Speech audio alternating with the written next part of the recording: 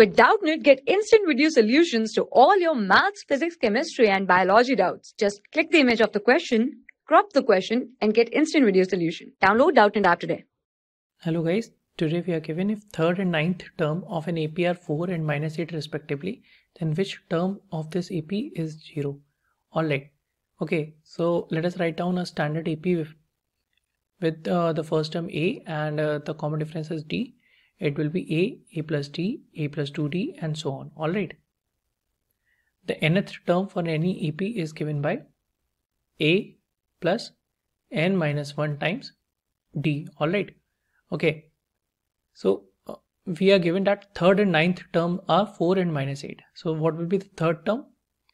Put n is equals to 3. So it becomes A plus 2D is equals to 4. Mark this as the first equation. And I'm given that my ninth term is -8. So A plus n is equals to 9. That is 8D is equals to -8. Alright, this is our second equation.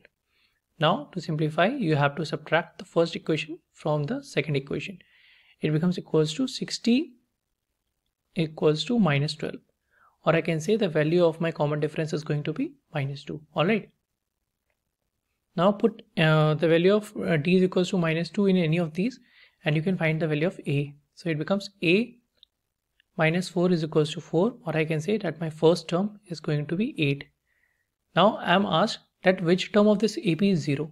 I do not know that which term of the AP will be 0. So I'm assuming that it will be my nth term. Okay. My nth term of the AP is going to be 0. So I have to find out the value of n. Alright.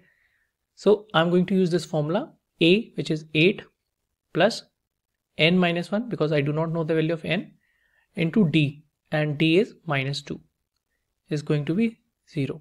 From here you can say 2 into n minus 1 is equals to 8, or the value of n minus 1 is 4, and from here you can find out the value of n, which is going to be 5. Alright, this is our final solution. Thank you for watching the video.